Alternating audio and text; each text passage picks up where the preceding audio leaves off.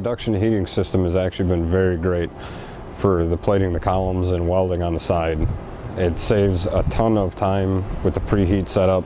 Instead of welding 3 inches, preheating, and then welding 3 inches, it's been excellent just to slap the coil on the side of the column.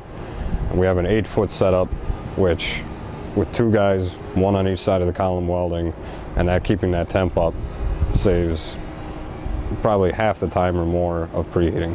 What we ended up doing with the coils for the unit was taking a 8-foot sheet of plywood, cutting it down to the size of our column plate, and zip tying our coils to it, and just clamping that to the edge of the column. And then when that side is done and heated, you can just unclamp it, move it to the other side. It makes it very easy to get around.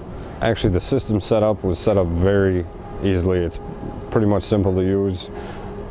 It's easy to program in. Just hit the start button and let it go.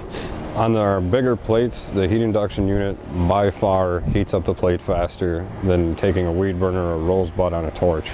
It's been very important to have an even heating system. That way your welds, if you're welding on the plate and trying to heat the column at the same time, with a weed burner or a torch, it seems like it's very hard to keep the heat consistent, which they're worried about as an inspection standpoint on cracking the welds. And with this heat induction unit, that heat flows right through the plate evenly and heats the column evenly. It will be a lot easier because you don't have to switch out the fuel so often, and yes, storing them, you have to set up your own site and cages with all your right signage and everything else. This you can just roll in, you don't have to worry about none of that. Not only the fuel aspect of it as the preheating, but the fuel as like running it, being in the electric, just hooking it up into the building. You don't have to run a giant generator.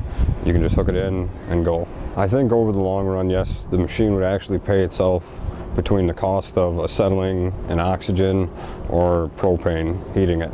And yes, the productivity of it jumps way up.